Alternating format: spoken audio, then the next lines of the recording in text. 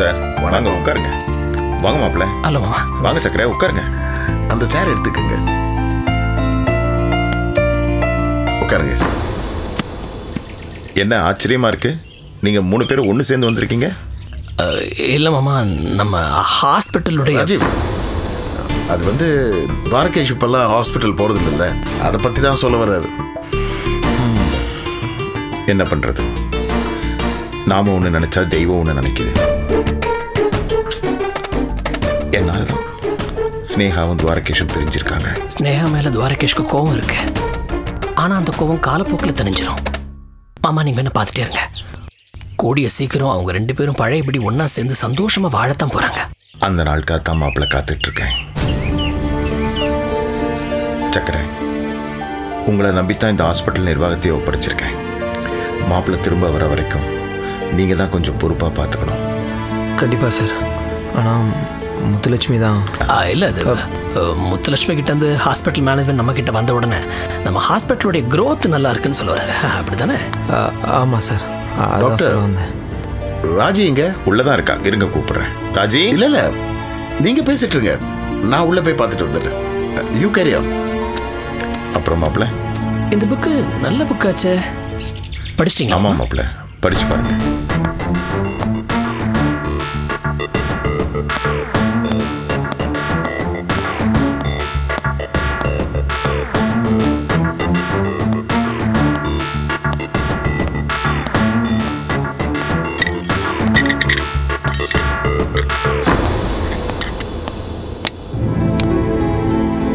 ராஜி. வாங்க சார், எப்படி இருக்கீங்க? நல்லா இருக்கேன், நீங்க எப்படி இருக்கீங்க? ஃபைன். அண்ணனை பாத்தீங்களா? பார்த்துட்டு தான் வரேன். ராஜீவும் சக்கரையும் பேசிட்டு இருக்காங்க. ஓ அப்படியா, இருங்க நான் எல்லாருக்கும் காஃபி எடுத்துட்டு வரேன். இல்ல இல்ல, நான் உங்ககிட்ட ஒரு முக்கியமான விஷயம் பேசணும். சொல்லுங்க சார். அது என்னாச்சு சார், ஏதாவது பிரச்சனையா? ஆமா, பிரச்சனை தான். ஆனா அது டாக்டர் கருணாகரனுக்கு தெரிய வேணாம். என்ன விஷயம் சொல்லுங்க, எனக்கு ரொம்ப டென்ஷனா இருக்கு. ராஜி, கொஞ்ச நேரம் முன்னாடி முத்துலட்சுமியும் தயாளனும் கஸ்தூரி ஹாஸ்பிட்டலுக்கு வந்திருக்காங்க. அங்க எதுக்கு உள்ள விட்டாங்க அவளை? அடிச்சு வெளியே அனுப்ப வேண்டியதானே அவளை? இல்ல, அவ ஹாஸ்பிட்டலுக்கு வந்து ஸ்டாஃப் எல்லாம் மிரட்டி இருக்கா. அதை பார்த்துட்டு சக்கரை வந்து ராஜீவ் கிட்ட சொல்லி நானும் ராஜீவ் அங்க போனோம். அந்த முத்துலட்சுமிக்கு திமிர் ரொம்ப ஏறி போச்சு. அண்ணனும் துவாரகேஷ் அங்க இல்ல, அதான் துளிர் விட்டு போய் ஆடிட்டு இருக்காவ. இப்ப பிரச்சனை அது இல்ல. அப்புறம் என்ன? அவதான் ஓனர்னு ஏதோ டாக்குமெண்ட் கொண்டு வந்து காமிக்கிறா. ஐயோ சார், அது ஃபோர்ஜரி டாக்குமெண்ட் சார். நம்ம தாய் பத்திரத்தை ஒளிச்சு வச்சுக்கிட்டு அவர் ரெடி பண்ண ஃபேக் டாக்குமெண்ட் சார். அது தாய் பத்திரம் என்கிட்ட தான் சார் இருக்கு. அப்படின்னா முதல்ல அந்த தாய் பத்திரத்தை எடுங்க, அதை வச்சு அவள் அங்கேயிருந்து விரட்டலாம். இது என்ன சார் அநியாயமா இருக்கு? நம்ம ஹாஸ்பிட்டல் வந்து உட்காந்துக்கிட்டு வெளியில போக மாட்டேன்னு சொல்றாளா? நீங்க முதல்ல டாக்குமெண்ட் கொடுங்க, அதுக்கப்புறம் நான் என்ன ஏதுன்னு பாத்துக்கிறேன். சார், முதல்ல சக்கரை கிட்ட சொல்லி அத்தை மாரி ஹாஸ்பிட்டலுக்குள்ள நுழைஞ்சிட்டான்னு சொல்லி எஃப்ஐஆர் போட்டு வெளியில அனுப்ப சொல்லுங்க. அது பாத்துக்கலாம். முதல்ல பேரண்ட் டாக்குமெண்ட் எடுத்து கொடுங்க. போங்க சீக்கிரம். எடுத்துட்டு வரேன் சார். முத்துலட்சுமி மேல கம்ப்ளைண்ட் கொடுத்து அவளை உள்ள தூக்கி போடணும். நீங்க உட்காருங்க சார். சீக்கிரம் எடுத்துட்டு வாங்க, நான் வெயிட் பண்றேன்.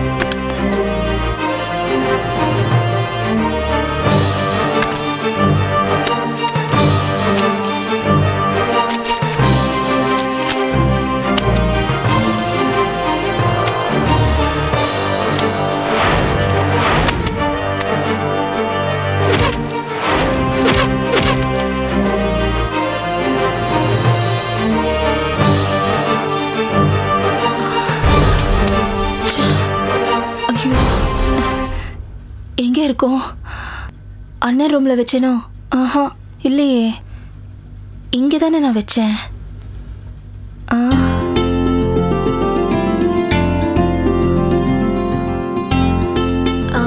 ஹாய் அங்கிள், எப்போ வந்தீங்க? ஹலோமா, இப்பதான் வந்தேன். அம்மா. சுஷ்மா, ராஜீவ் இந்த ரூம்ல இருக்காங்க. ஓ சரி அங்கிள். அம்மா,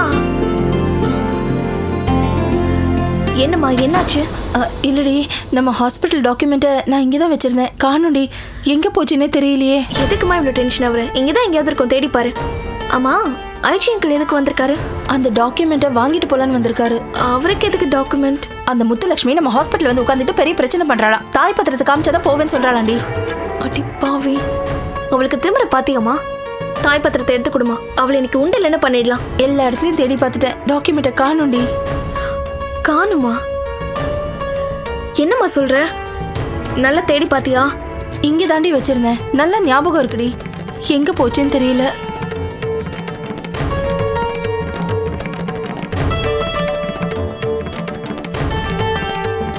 ஒருவேளை மாமா எடுத்து வச்சிருப்பாரு, நான் போய் கேட்டு பார்க்கட்டுமா? வேணாண்டி, சும்மாவே உங்க மாமாவுக்கு பிபி ஏறிடும்.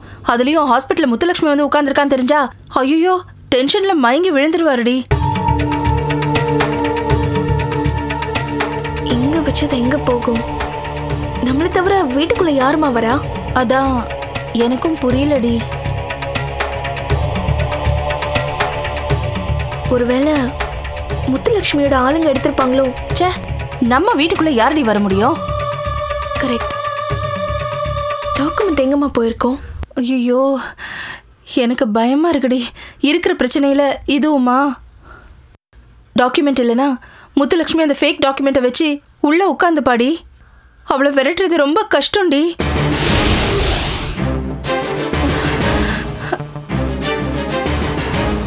ராஜி, அது வந்துட்டேன் சார். போலீஸ்ல கம்ப்ளைண்ட் கொடுக்க முடியாது? ஐயோ, போலீஸ்க்கு போனாலும் டாக்குமெண்ட் வேணும் தானே. முத்துலட்சுமி கிட்ட இருக்கிற டாக்குமெண்ட்ஸ் எல்லாம் ஃபேக் நம்ம ப்ரூவ் பண்ண முடியாதா? கோர்ட்டு கேஸ்ன்னு மறுபடியும் அலையணும்டி.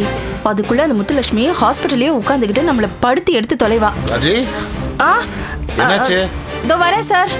ஐயோ அம்மா, என்ன சொல்ல போற? வா.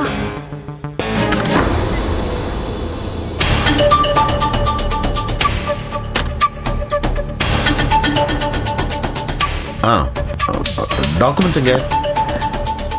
சார் டாக்குமெண்ட் வந்து டாக்குமெண்ட் எங்கன்னு கேக்குறேன் ராஜி. சார் டாக்குமெண்ட்டை காணோம்.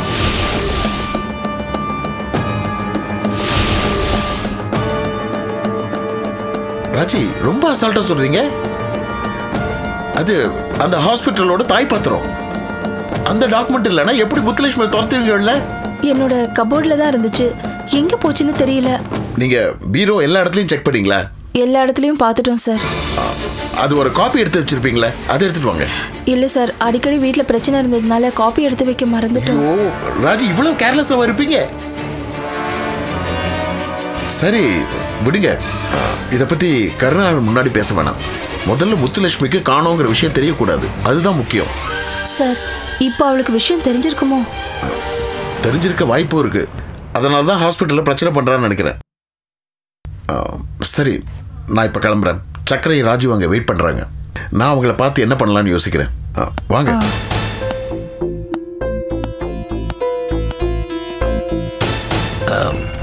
இப்போ உடம்புக்கு எந்த பிரச்சனையும் இல்லைல்ல மாமா? பரவாயில்ல மாப்பிள்ள, முன்னாடி இருந்ததுக்கு இப்போ எவ்வளவோ பரவாயில்ல. பழையபடி நார்மலாக இருக்க முடியாது இல்லையா? வாங்க, உள்ள ஒரு பெரிய மீட்டிங்கே போட்டிங்க போல இருக்கு. அதெல்லாம் ஒன்றும் இல்லை. இல்லைண்ணே, பெருமாள் பத்திரிக்கை எடுத்துட்டு வந்ததை பற்றி சொல்லிக்கிட்டு இருந்தேன். என்ன பண்ணுறது, ஒரு பக்கம் ஸ்னேகாவோட வாழ்க்கை பிரச்சனை, இன்னொரு பக்கம் சுஷ்மாவோட பிரச்சனை. இதெல்லாம் எப்போ சரியாக போகுதுன்னு தெரியல. நீங்கள் எதுக்கும் கவலைப்படாதீங்க மாமா. உங்கள் ஆப்ரேஷன் கூட தான் நடக்கவே நடக்காதுன்னு சொன்னாங்க. அது நடந்து இப்போ நீங்கள் நல்லபடியா இல்லையா? அதே மாதிரி தான் இப்போ இருக்கிற பிரச்சனைகள்லாம் பனித்துளி மாதிரி கூடி சீக்கிரமே கரைஞ்சு போயிடும். நீங்கள் எதுக்கும் ஃபீல் பண்ணாதீங்க. சக்கரை, சரி டாக்டர், நாங்கள் கிளம்புறோம். எதுவும் சாப்பிடாம போகிறீங்க? நம்ம வீட்டில் மாமா, இன்னொரு நாள் வந்து சாப்பிட்றோம். சரிங்க சரிப்பா, வரேன். வாங்க.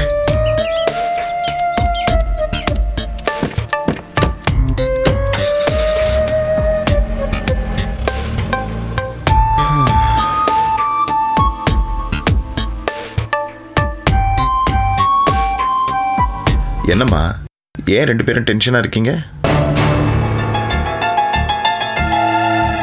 பெருமாளை நினைச்சா விடுங்கம்மா.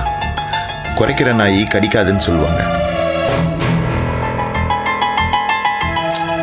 அவனால நம்மள ஒன்றும் பண்ண முடியாதுமா. கடவுள் நம்ம பக்கம் இருக்காருமா, அவர் பார்த்துப்பார். நீங்க ரெண்டு பேரும் டென்ஷன் ஆகாதீங்க.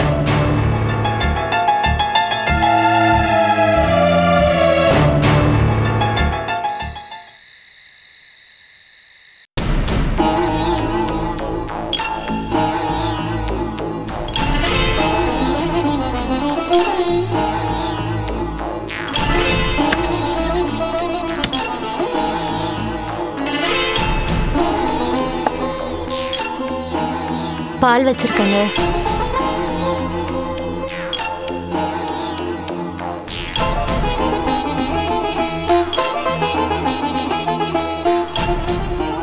பிரியா ஃபோன் பண்ணல? வீட்டுக்கு வந்திருந்தா. என்ன சொன்னா? அதை பற்றி நான் உங்ககிட்ட எதுவும் கேட்க போகிறதில்ல. கேட்டால் நமக்குள்ள வீண் சண்டை தான் வரும். பேங்க்கில் உங்களுக்கு வேலை அதிகமாக இருந்தால் 2 நாள் லீவ் எடுத்து நல்லா ரெஸ்ட் எடுங்க.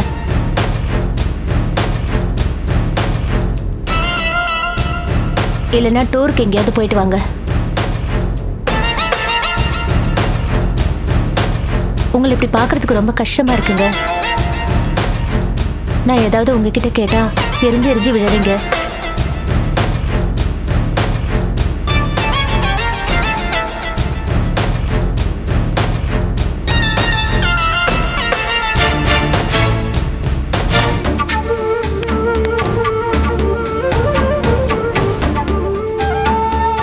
நான் உன்னை ரொம்ப கஷ்டப்படுத்துறேன்ல? உங்க சந்தோஷம் தாங்க ஏன் சந்தோஷம். என்கிட்ட ஏதாவது தப்பு இருந்தா சொல்லிடுங்க, நான் திருத்திக்கிறேன். மனசுக்குள்ள எதையோ வச்சுக்கிட்டு நீங்க கஷ்டப்படுறத என்னால பார்க்க முடியல. I'm sorry Meena. உன் மேல எனக்கு எந்த கோவமும் இல்லை. கொஞ்ச நாளாக எனக்கு தான் அடிக்கடி கோவம் வருது. அண்ணன் அம்மா இப்படி எல்லார்கிட்டையும் நான் கொஞ்சம் கோவமாக தான் நடந்துக்கிட்டேன்ல. அவங்க யாரும் உங்களை தப்பா எடுத்துக்கல. ஒர்க் ப்ரெஷர்ல தான் இப்படி பேசுறீங்கன்னு புரிஞ்சுக்கிட்டாங்க. இனிமே அந்த மாதிரி நடந்துக்காதீங்க.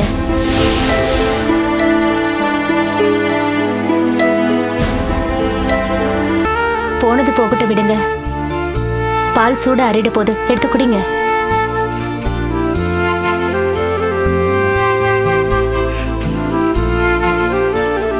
உங்களுக்கு ஒண்ணு தெரியுமா, நான் மாத்திரை சாப்பிடுறதை நிறுத்திட்டேங்க. என்ன மீனா, மாத்திரை தீர்ந்து போச்சுன்னா சொல்ல வேண்டியது தானே? நான் வாங்கிட்டு வந்து கொடுத்துருப்பேன்ல. அது இல்லைங்க, ஏற்கனவே வாங்கினதுல கொஞ்சம் மீதி இருக்கு. அப்புறம் ஏன் நிறுத்தின? டாக்டர் வேணான்னு சொல்லிட்டாங்கங்க. ஏன்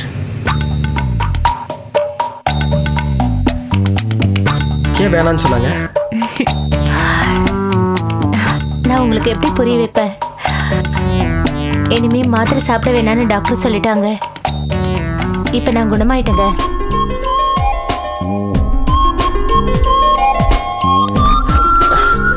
நிஜமா சொல்றேன்? இனிமே நான் உங்களை பட்டினி போட மாட்டேன், சந்தோஷமா வச்சுப்பேன்.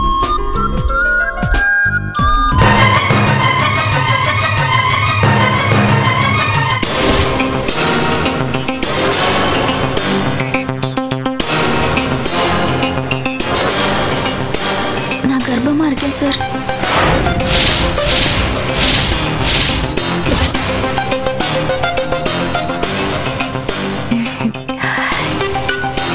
இனிமே உங்களுக்கு கோவம் வந்தா உங்களை அப்படியே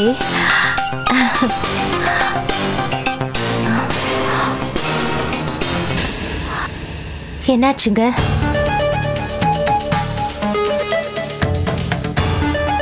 ஏன் எதுவும் பேச மாட்டேங்கிறீங்க? எனக்கு தூக்கம் வருது, நான் படுக்கிறேன்.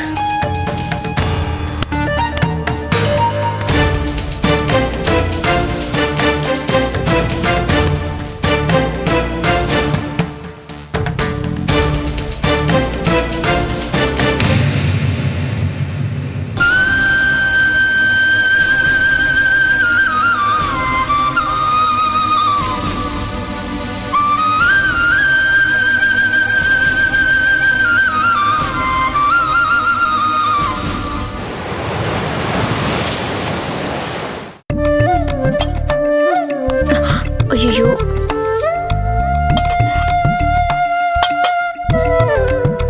என்னங்க என்னங்க? அத வந்துட்டேன் பிரியா. டைம் ஆச்சு, நான் கிளம்புறேன்.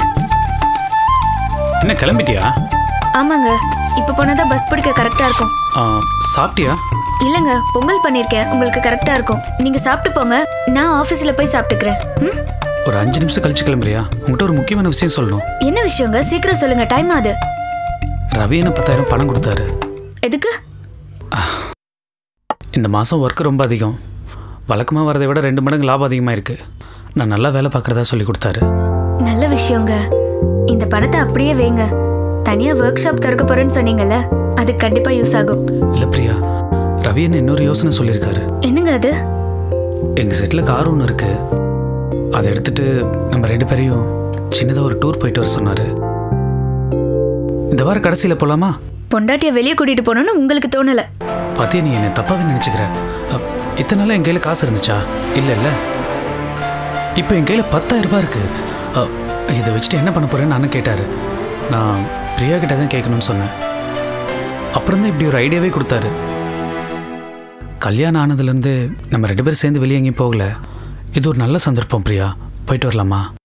சரிங்க. எப்போ பிளான் பண்ணிருக்கீங்க? வர வெள்ளிக்கிழமை. கமிங் ஃப்ரைடேவா? ஐயோ, ஃப்ரைடே அருண் பர்த்டேக்காக ஆண்டி வீட்டுக்கு வர சொல்லியிருக்காங்களே, போலனாலும் தப்பாயிடும். என்னாச்சு பிரியா? வெள்ளிக்கிழமை ஓகே தானே? போயிட்டு ஞாயிற்றுக்கிழமை ஈவினிங்கே வந்துடலாம். இல்லைங்க, அது இல்லைங்க, அது கொஞ்சம் கூட சான்ஸே இல்லை. என்னால் லீவ் போடவே முடியாது. என்ன பிரியா, இத்தனை நாள் கழிச்சு நமக்கு ஒரு நல்ல வாய்ப்பு கிடைச்சிருக்கு. ஒரே ஒரு நாள் தானே, லீவு போடுமா? ஐயோ முடியாதுங்க, எனக்கு ஆஃபீஸில் ரொம்ப முக்கியமான ஒரு மீட்டிங் இருக்கு. பிரியா, ஒரே ஒரு நாள் தானே, உங்க முதலாளிட்ட வேணா ஒரு வார்த்தை கேட்டு பாரு. இங்க பாருங்க, அவர் பெர்மிஷன் தரவே மாட்டாருங்க. நம்ம இன்னொரு நாள் போலாம். ஏன் பிரியா பொய் சொல்ற? நான் எங்க பொய் சொல்ல போறேன்? ஆமா, நீ என்கிட்ட பொய் தான் சொல்ற. உனக்கு என் கூட வரதுக்கு விருப்பம் இல்லை, அதனால மீட்டிங் அது இதுன்னு சொல்லி இப்ப சாக்கு சொல்ற. அப்படிலாம் ஒண்ணுமே இல்லைங்க. தயவு செஞ்சு என்ன புரிஞ்சுக்க ட்ரை பண்ணுங்க. என்னால வரவே முடியாது. அப்ப என்னை விட உனக்கு ஆபீஸ் வேலை தான் முக்கியமா போச்சா? இங்க பாருங்க, அங்க கை நீட்டி சம்பளம் வாங்குறல்ல, அவங்க சொல்றதை நான் கேட்டுதான் ஆகணும். இங்க பாரு, இவ்வளவு நாளா நீ லீவ் எடுக்காம தான் போயிட்டு இருக்க. ஒரு நாள் லீவ் எடுத்த குறைஞ்சிருவியா? இங்க பாருங்க, எனக்கு டைம் ஆகுது. எதுவா இருந்தாலும் நைட் வந்து பேசிக்கலாம். நான் கிளம்புறேன். பிரியா இரு.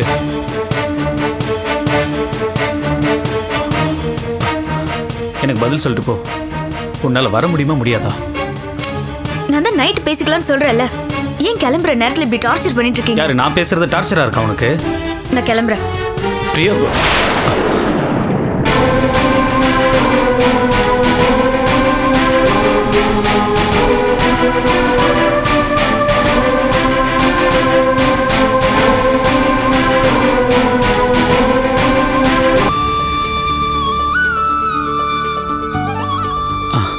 அம்மா,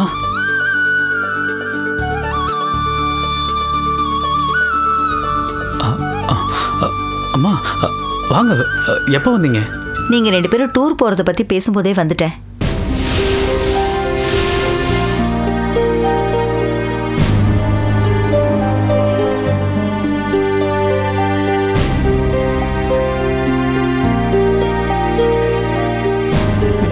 பிரியா, நல்லா இருக்கியா?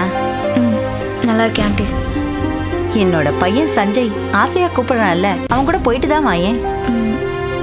அது வந்து எனக்கு ஆஃபீஸ்ல வேலை இருக்கு. நாளைக்கே குழந்தை குட்டின்னு ஆயிட்டா இதுக்கெல்லாம் நேரமே இருக்காதுமா. இப்ப போனதான் உண்டு, போயிட்டு வா. விடுங்கம்மா, அவளுக்கு என் கூட வரதுக்கு விருப்பம் இல்லை.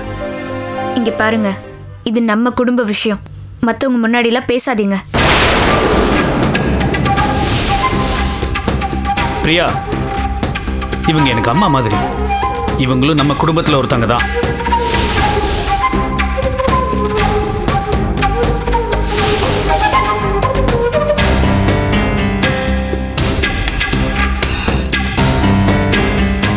விடு சஞ்சய், ஏதோ சின்ன பொண்ணு தெரியாம பேசிட்டா. நான் எதுவும் மனசுல வச்சுக்கல. இல்லம்மா, நீங்க, நான் கிளம்புறேன். எனக்கு டைம் ஆகுது. உன் கையால டிஃபன் சாப்பிடலான்னு வந்தேன். எனக்கு கொடுத்து வச்சது அவ்வளவுதான். சரி, நீ கிளம்பு. இல்ல, நான் இங்க 2 பேருக்கு மட்டும்தான் டிஃபன் சமைச்சேன்.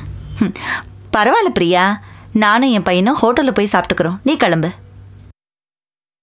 வரேன்.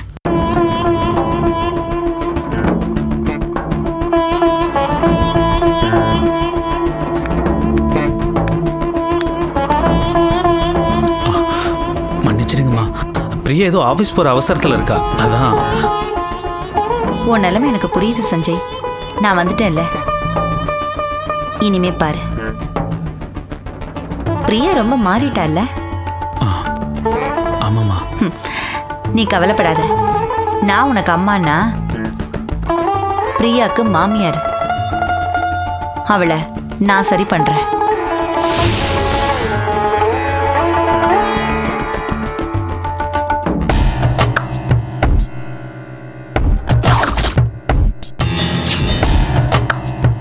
மயிலுக்கும் உன் பிள்ளைக்கும் உன் பழைய கதை தெரியாம இருக்கலாம்.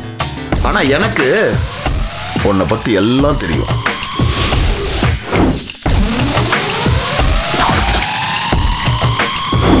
உன் கழுத்தை தொங்குற தாலிக்கு பின்னாடி என்ன கதை இருக்குன்னு எனக்கு தெரியும்.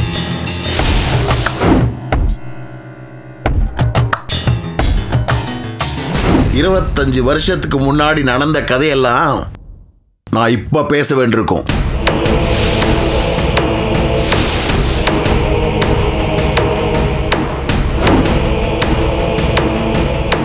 பெருமாள், மரியாதையா நீயே சரண்டர் ஆயிடு, இல்ல உன்னை என்கவுண்டர்ல போட்டு தள்ளிடுவேன்.